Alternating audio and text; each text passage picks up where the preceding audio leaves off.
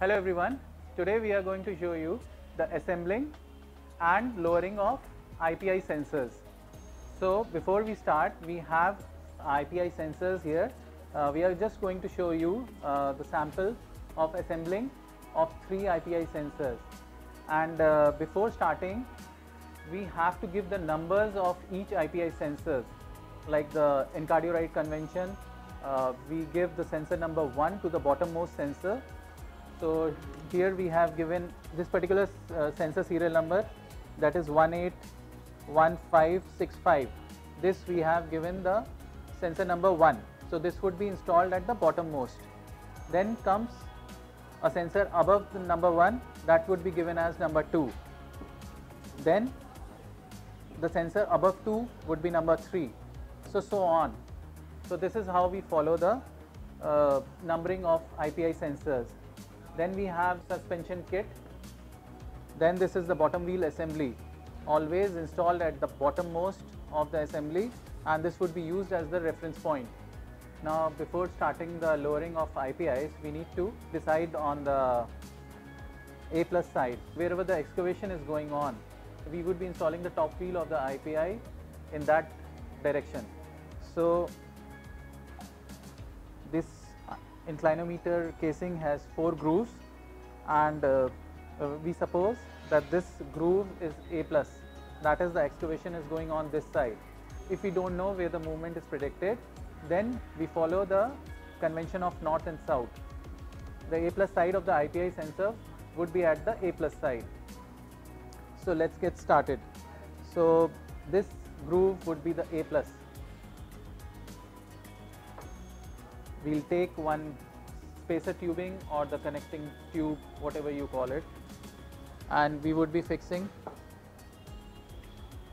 the bottom wheel assembly with the connecting tube or the spacer tube, fixing this with the Allen bolts. This is the washer that is being used, and we would be tightening it with the Allens. We would then fix the safety wire rope. Now the safety wire rope is fixed, and we would be taking it along with the connecting tube. We would be using the cable tie. Now guide this bottom wheel assembly in the direction of A plus, that is the fixed wheel or the top wheel, that would be in the direction of A plus. Guide it in the A plus groove, and as you can see, there is a hole in between this connecting tube, and you would be using this retaining rod and inserting it inside the hole and resting it on top of the inclinometer casing. Now fix sensor number 1, that would be the bottommost sensor in the inclinometer casing. Just insert this in the connecting tube and use this Allen bolts and nuts to connect it. Use the washer. Now take care of the cables, the male and female Seacon connector cables of the IPI sensor. This is the bottommost sensor, so the female part of this IPI, the female connector of this IPI sensor would be going would remain at the bottom. Now we would be fixing another connecting tube. This is a half meter connecting tube. We would be connecting it. We would lift the assembly up and take out the retaining rod and take the male end of the IPI sensor to the topmost part along with the safety wire rope.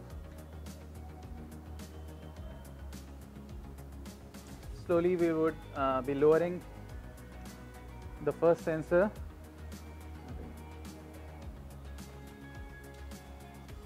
Make sure the top wheel or the fixed wheel would be in the A plus groove,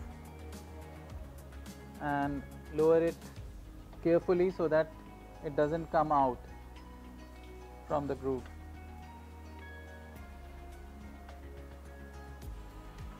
Now rest it again with the retaining rod in between the connecting tube. Now take another sensor, that is number 2, fix it with the same procedure as you have fixed the first one. Connect the male Secon connector end of the first IPI sensor with the female of number 2 IPI sensor. And now you need to make a loop of the extra cable and tighten it with the cable tie.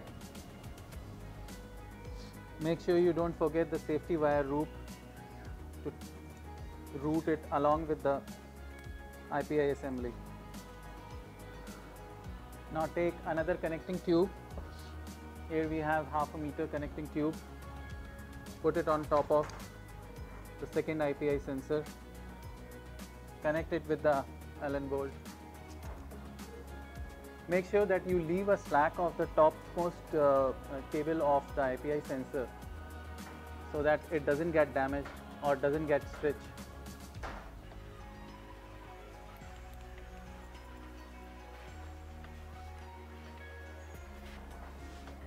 Guide it carefully in the A+ groove.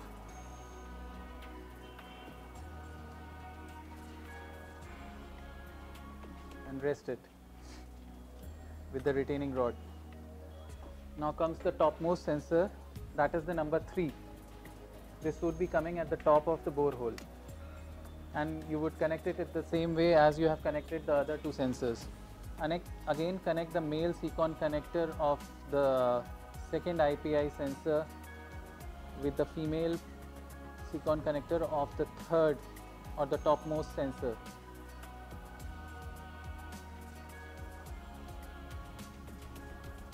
Interconnecting would make a daisy chain of these IPI sensors, and only a single wire would be coming at the top of the borehole. Now we would be connecting the male Secon connector of second sensor with the female Secon connector of the topmost sensor or the number 3 sensor. This would make a daisy chain of the series of IPI sensors, and only a single cable would come out from the borehole for the whole assembly. Now we would making a loop again of these IPI sensors. Now lift the whole assembly and remove the retaining rod and lower it carefully. This is the suspension kit and this is the spacer tubing. We need to connect it together, and the whole assembly would be working as a suspension kit, and this would be used at the topmost part of the IPI assembly, and the whole chain of IPI sensors would be suspended on this suspension tube. Now this suspension tube would be fixed at the topmost part of the assembly. We would again lifting the whole assembly and remove the retaining rod and lowering it, holding all the cables and the safety wire ropes along the assembly. Make sure that the fixed wheel or the top wheel is guided in the A+ groove and it doesn't snap out from the groove. Use the cable tie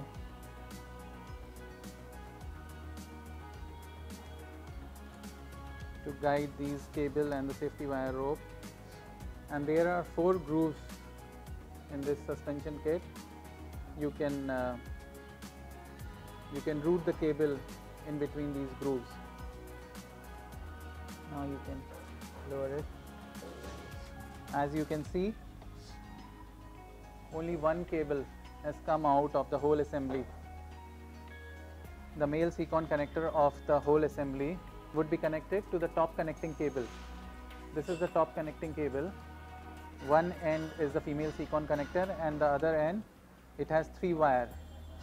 As it is based on SDI 12 technology, so these 3 wires would be connected to the junction box. So we would be connecting the top connecting cable with the cable of IPI, and you can route this extra cable accordingly as per the site conditions. Make sure that the safety wire rope which has come out from the bottom wheel assembly, this should be fixed at a safe location, so that you can safe location. This is the protection cap. You can place it on the top of inclinometer casing. After the completion of whole assembly, you can place it on top, and the wires and the safety wire rope would be routed through this protection cap. I'm just going to show you a sample how this would be routed. This would be routed along with the safety wire rope, and you could fix it on the top of inclinometer casing, and then the junction box would come, and you can connect this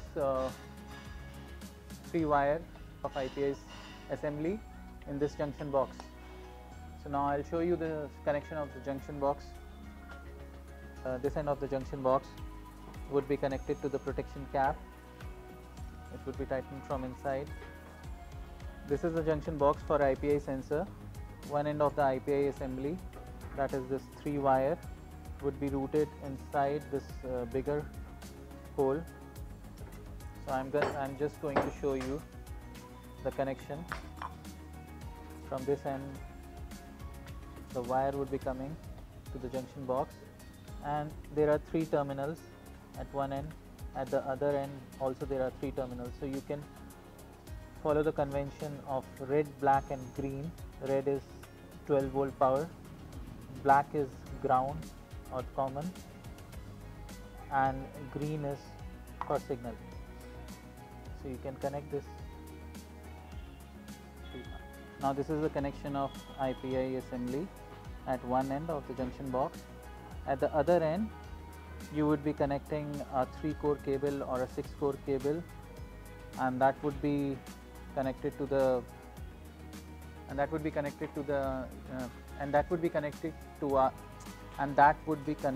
our Encardio-rite model ESDL30 data logger, and then the configuration of these IPI sensor will follow.